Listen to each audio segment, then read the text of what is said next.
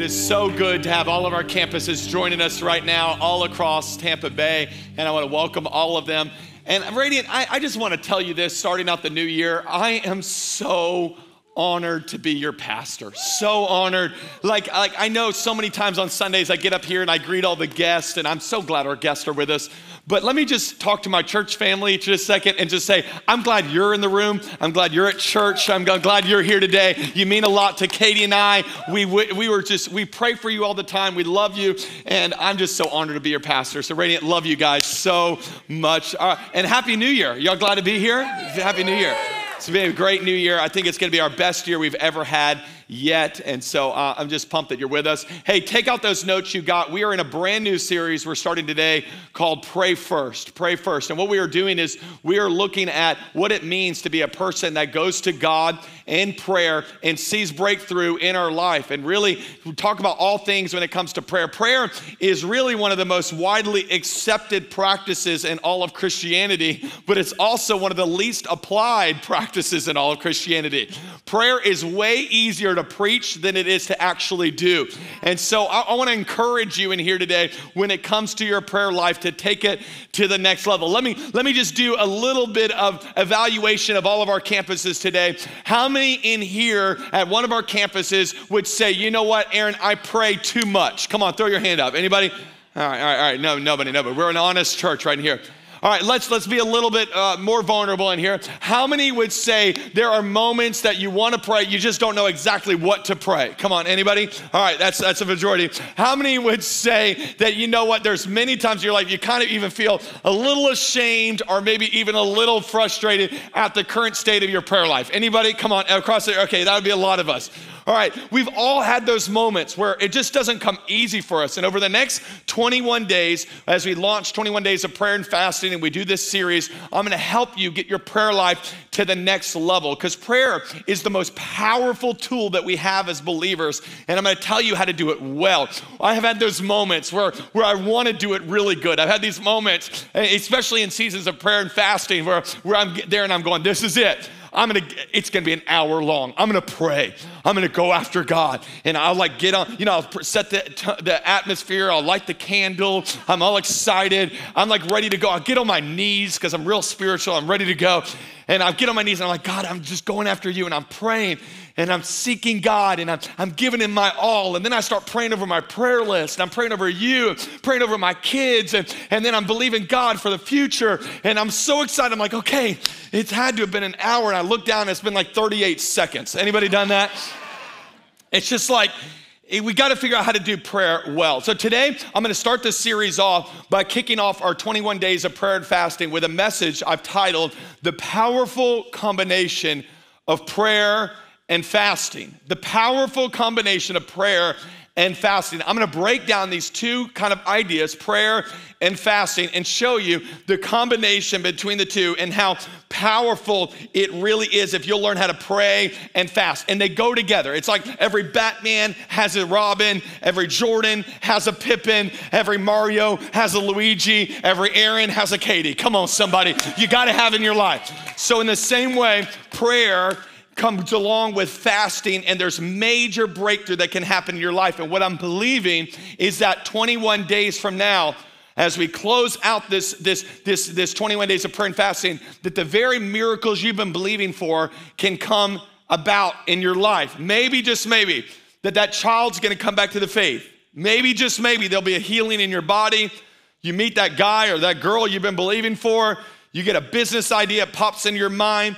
Your calling becomes clear. Things happen when we pray and when we fast. I looked at it when it comes to my life, that it was during prayer and fasting as a senior in high school, I prayed and fasted, and God showed me what college I was to go to.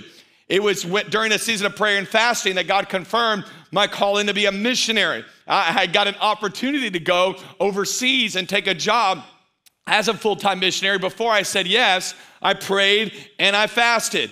It was during a season of 21 days of prayer and fasting that God spoke to me while I was a youth pastor up in Pensacola, and God told me that Katie was gonna be my wife. We weren't even hanging out at that time. So then I went and talked to her and I said, hey, I just want you to know, I've prayed, I fasted, God said, you're my wife. And she's like, well, I'm gonna need to pray and fast. She didn't take 21 days, she took 30 days. Because she was like, I'm gonna really make sure I hear. And God spoke to her, thank God. Prayer and fasting changes things. It was during prayer and fasting, 2012, January, a prayer and fasting season, God spoke to me and said, this is to be your last year as a youth pastor and you're gonna be used to start a church. It was during prayer and fasting, God confirmed what he's doing here in Tampa. When we launched the church, before we launched it in September of 2013, our whole launch team went through a season of prayer and fasting to prepare for what God's gonna do. It was during every January of prayer and fasting since we launched the church, we've had a season of going after God, and it's remarkable how many miracles happen in January, especially at the end of January, when God's people pray and fast. There's a combination that can bring power in your life. So I'm gonna help break it down to you today that I think will be very clear, and it'll be such an enticing desire that comes into your life to go, you know what, I'm gonna go to the next level spiritually when it comes to praying and fasting. So if you're with me, I want you to open your Bibles today to Matthew chapter 6. And I wanna look, Jesus is talking at the Sermon of the Mount, probably the most famous sermon in the Bible. And in it, he gives us 3 spiritual disciplines. The one is the discipline of prayer, one is the discipline of fasting, and one is the discipline of giving. I'm not gonna talk to you about giving today, but I am gonna talk to you about prayer and fasting. Look what he says, Matthew chapter 6, we're in verse 5. When you pray. Just pause right there and look at those words. Notice it was not this idea of if you pray. Jesus starts the message out and says, when you pray, I'm assuming as a Christian that you're gonna pray.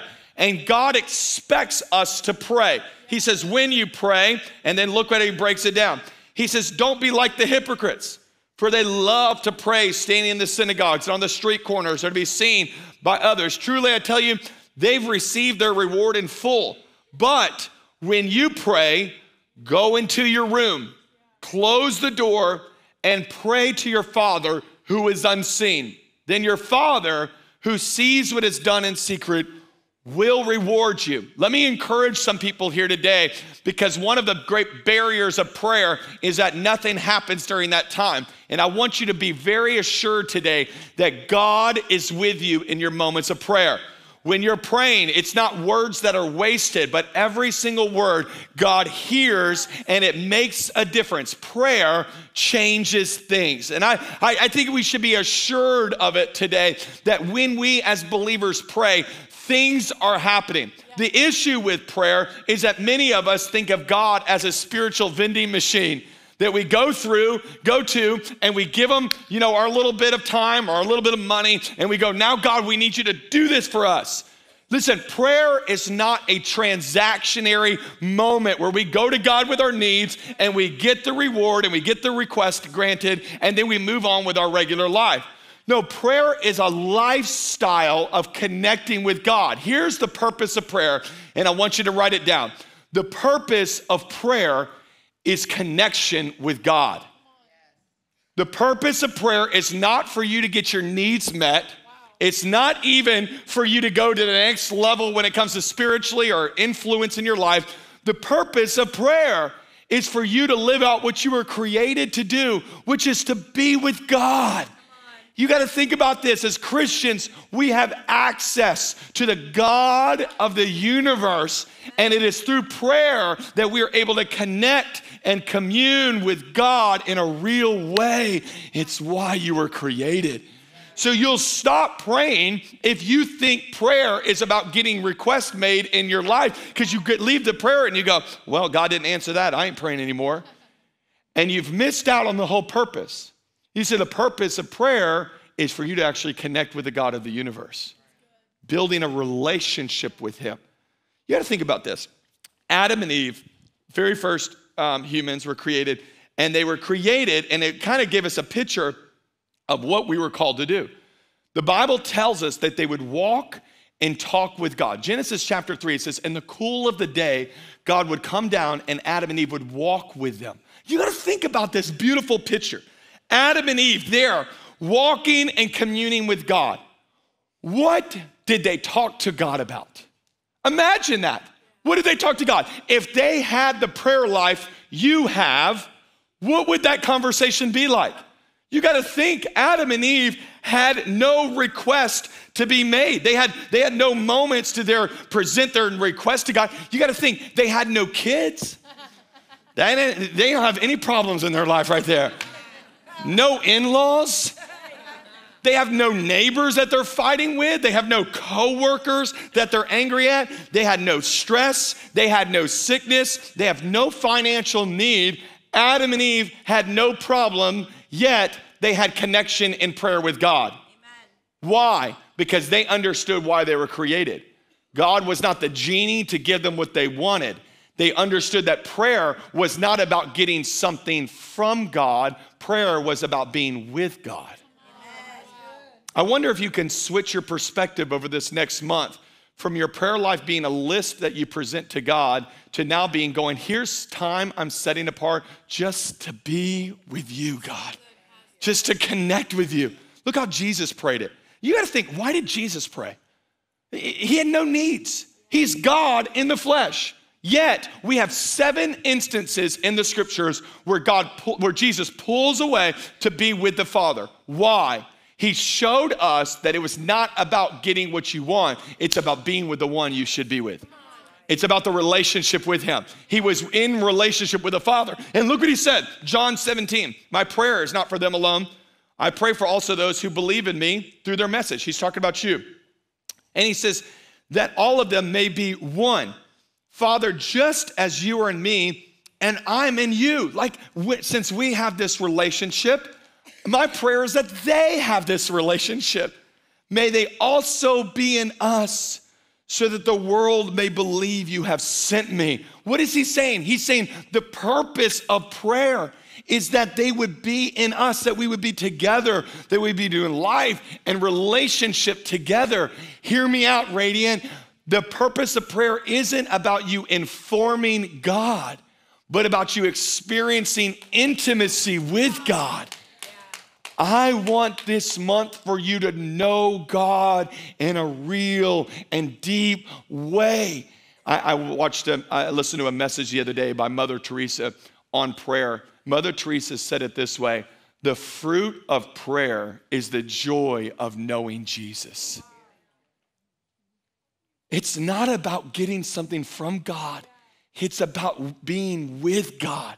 So I'm going to show you how to do it over this next month. And that's why we're doing 21 days of prayer and fasting, because I want to show you how to be with God, how to commune with God. That's why we're doing a brand new thing. We've never done this before, called Upper Zoom. Upper Zoom is we're going back to 2020 where the Zoom, some of y'all deleted the app already. All right, get it back.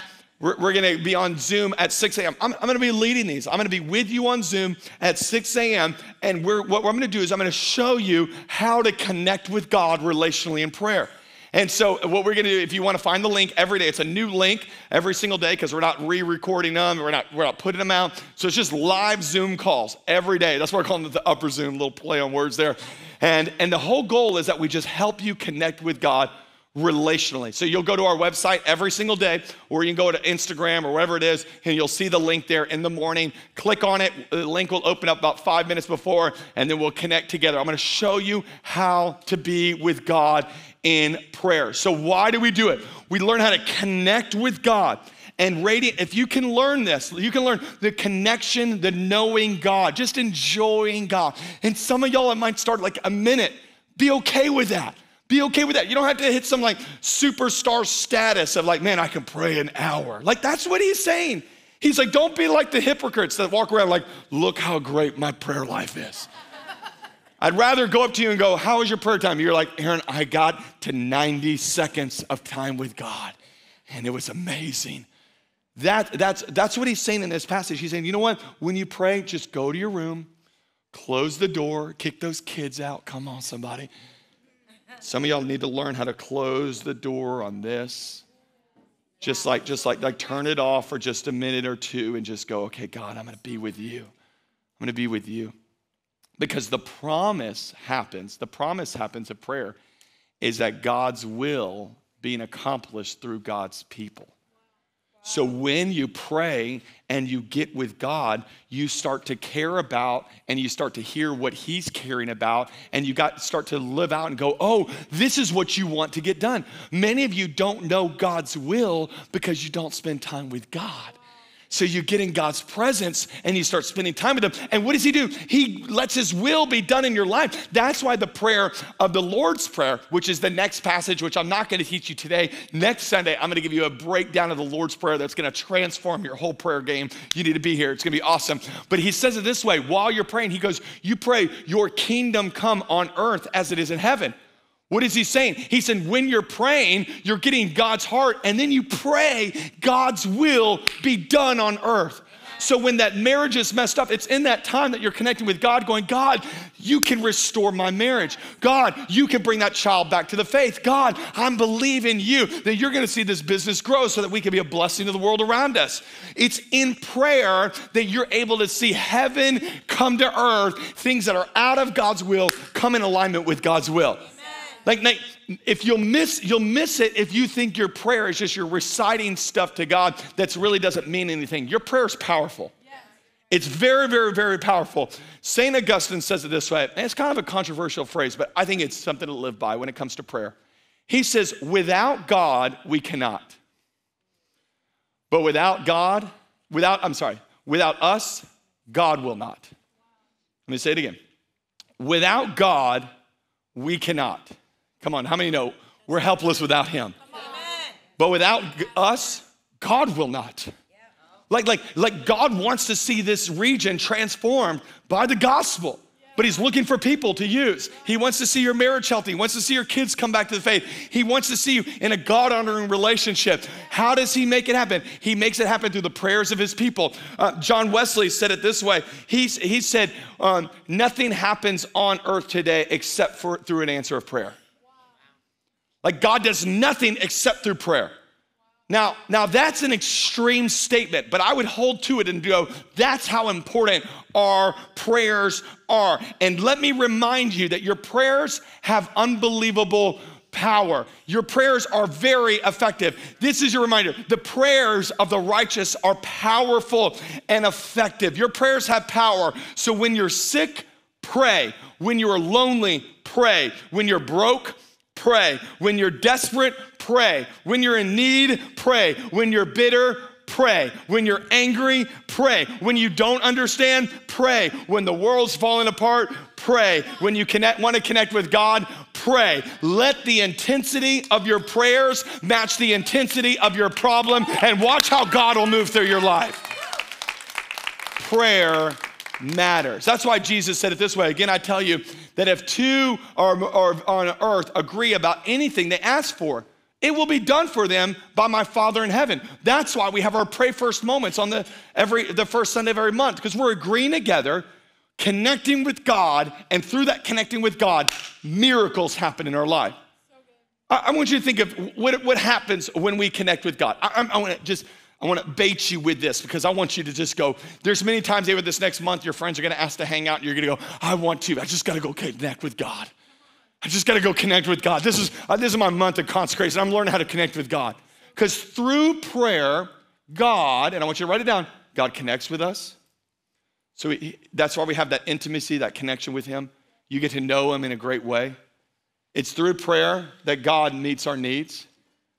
So he doesn't leave you there in your issues. It's through prayer during that time, God will meet your needs. It's through prayer that God comforts us. So many of you are distraught and you're so frustrated. Go to God in prayer. That's why we wear those bracelets. And it goes, okay, I'm frustrated. I need comfort. Where do I find it? I find it in God's presence. I find it when I pull in, get close to him. Through prayer, look at it, God strengthens us. I love the story of David when he's surrounded by the enemy. And the Bible says, and David strengthened himself in the Lord. Yes. You know what he did? He prayed. He spent time with God.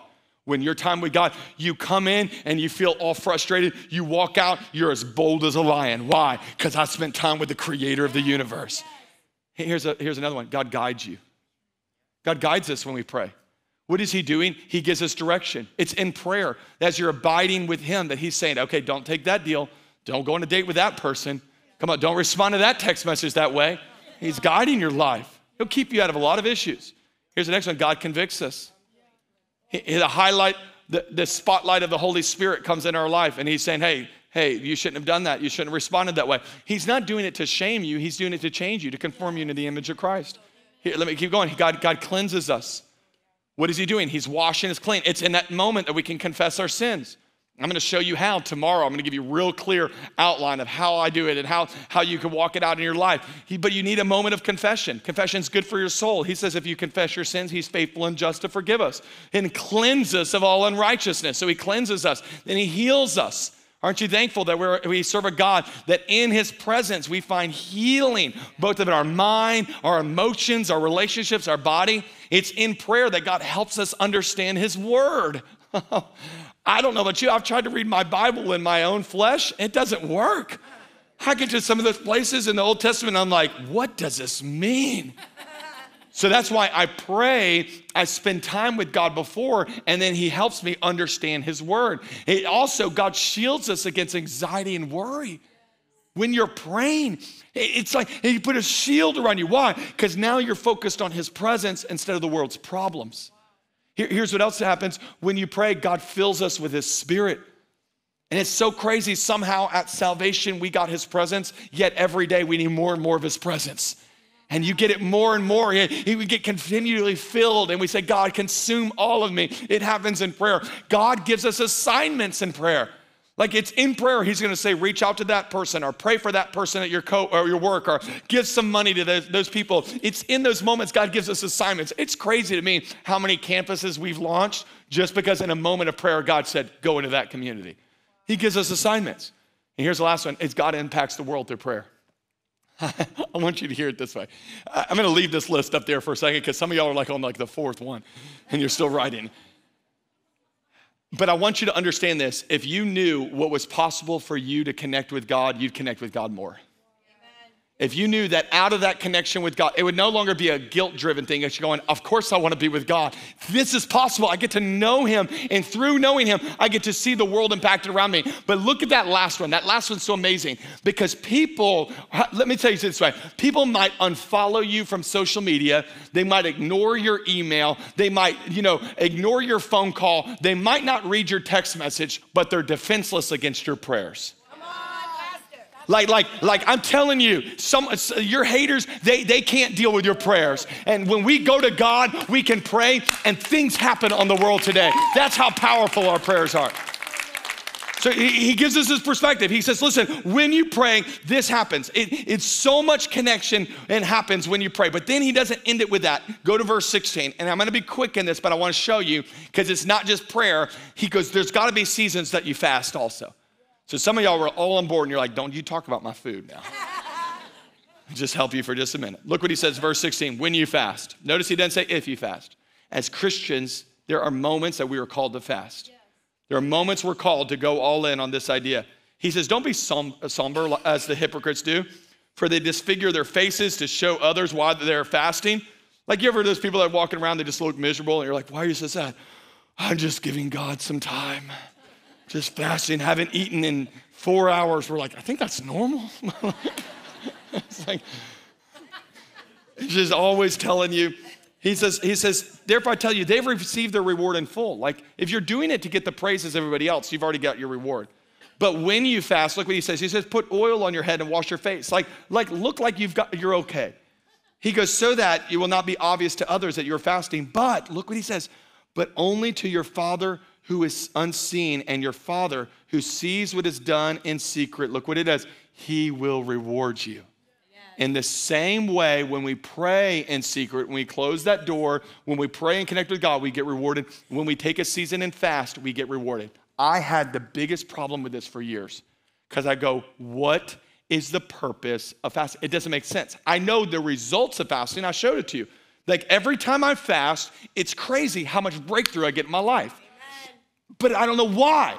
Like, why is it that God's telling his people all throughout the scriptures, like from the very beginning, remove food for a season, whether it's a day, a week, whether it's a month. I mean, Jesus went 40 days. Like, why do we need to do this? And then I had a revelation this last week that I've never taught before, never understood before, of why God's people are called to fast. And I'm gonna give it to you quick, but I'm telling you, it's a game changer, because now that you'll understand it, you'll be okay doing it, because you'll realize why God's telling us to do it. Here's why we fast. The purpose of fasting is humility. It's humility. The greatest obstacle to answered prayers in your life is pride. And God will have nothing to do with pride. So the only way to remove pride in our life, to set us up for breakthrough, is through humility. How do we get humble? We get humble by fasting. That's why he said it in our passage. He says, when you fast, don't look all somber. Don't look all humble, like, look at me. No. He says, don't look like it. He goes, I don't want you to fake it on the outside. I want you to experience it on the inside. Wow. Like, I want you to walk in true humility. And that David did this in the Old Testament. Look what David said. He goes, I humbled myself with what? With what? With fasting. He knew it was Jewish tradition that when God's people needed a breakthrough, the solution was that they got humble before God, and the way they got humble was through fasting. We see it all throughout the Bible. We see it in the Day of Atonement, Yom Kippur, the most holy day in Jewish culture and Jewish religion. What was it? It was a day of atonement, and during that Day of Atonement, they would take a day and they would fast, and God would move. And we see it all throughout the scriptures. Fasting is what God's people do to walk in humility, to posture them for the breakthrough that God wants to do in your life. Because here's why. I want you to get this. Because God won't humble you. You have to humble yourself. So good. let me say it this way, okay? You can either humble yourself, or eventually you'll be humiliated. That's why Jesus says, all of those who exalt themselves will be humbled. But those who humble themselves, like, I'm making a decision to humble myself. That is why fasting is a beautiful thing, because you know what you're doing? You're walking around, you deserve food. You deserve it, thank God. He created us to consume food. It's awesome. But what we're doing is, when people say, why are you not eating this meal? Or why are you not eating these few weeks? Or what's the issue? And you're going, I just need God. I just need God. Well, really? Removing food? I don't know. I just got to humble myself. And I got to do my part I need God in my life. John Wesley, who was the founder of the Methodist Church and a great revivalist, he wouldn't even let a minister of the Methodist Church be ordained if they didn't commit to fasting every Wednesday and every Friday. And I'm like, thank God I'm not Methodist. Come on, somebody.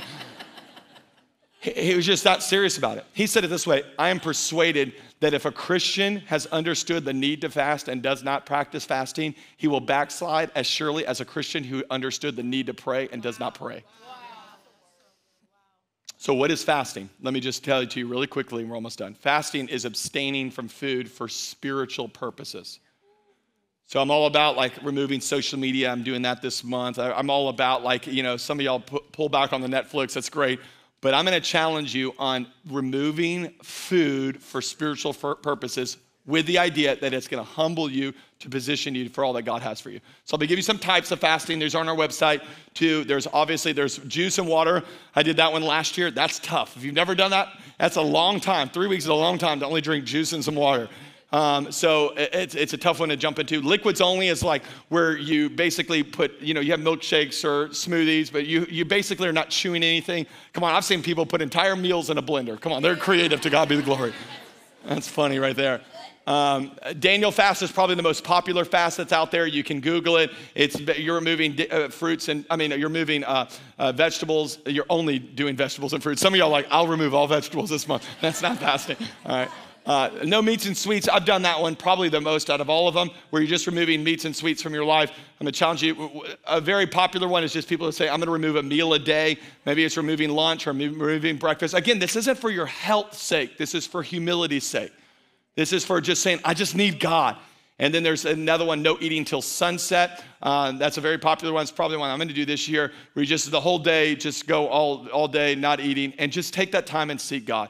Here's what happens when you fast. The Bible says God opposes the proud, but he gives favor to the humble. Humble yourselves, therefore, under God's mighty hand. Notice he doesn't say, I'm going to humble you. He says, humble yourself. By the way, can I just give you this? I know I'm out of town. Listen to this. It's a spiritual law that if you exalt yourself, you'll get humbled. Yep. Who was the first created being that exalted himself in pride? Did anybody remember? Lucifer. Very good, very good.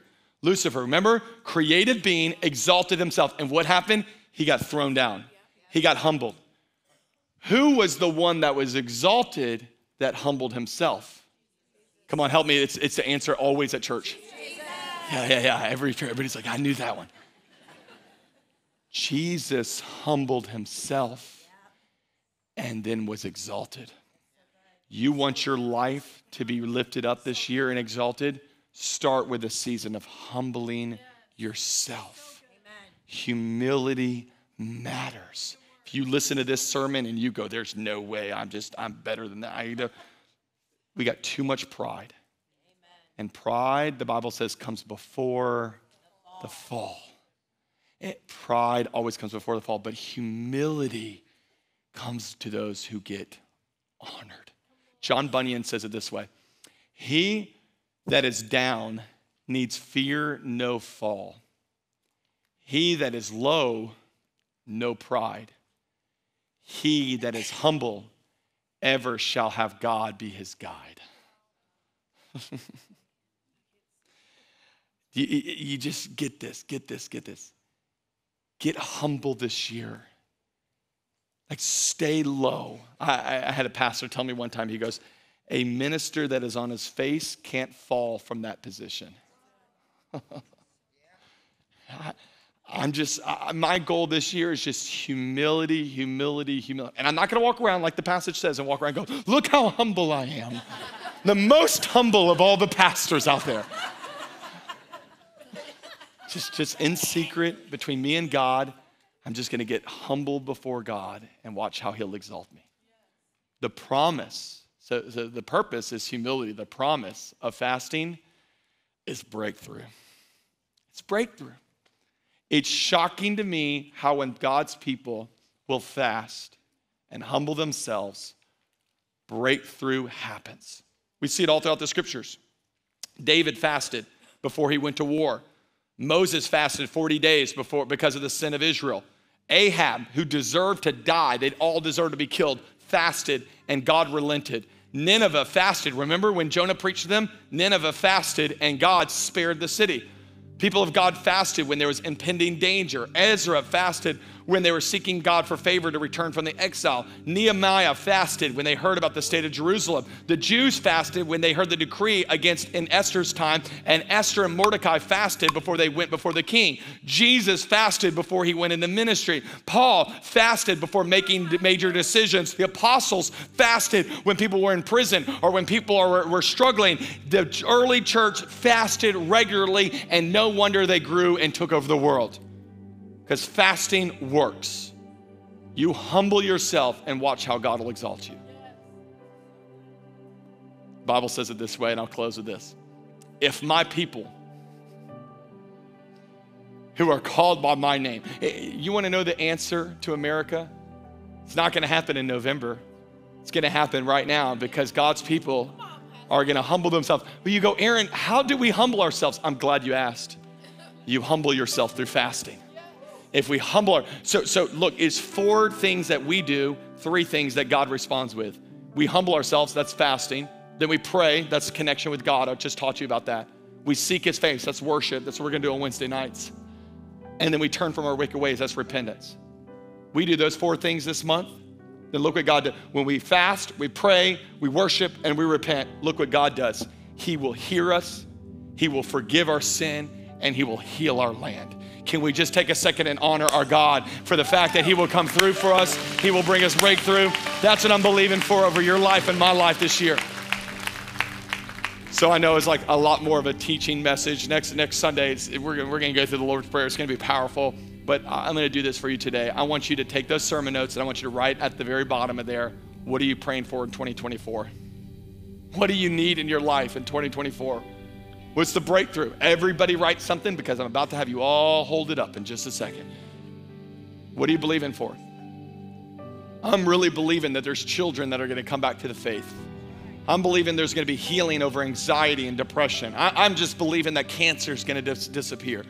That this is a year of the miraculous as we humble ourselves before God. And now I want you to fill in that second one. What are you fasting from over these next 21 days? Maybe you're making your decision now. Maybe you're going to make it in a few minutes or maybe even tonight as we start tomorrow morning, by the way. That's why we have donuts at every campus today. We're getting you all ready for the fast. No donuts the next 3 weeks. You ready? You got it? 15 more seconds. Write it down. I know some of y'all are writing down what you're believing for. Oh, those needs. I see it. I know it. Oh, that we would humble ourselves before God.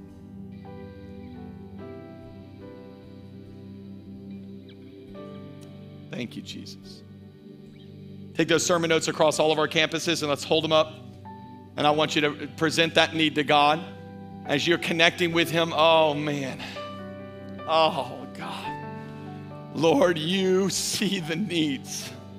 You see the hurt and the pain. And this year, we will connect with you relationally in that time of prayer.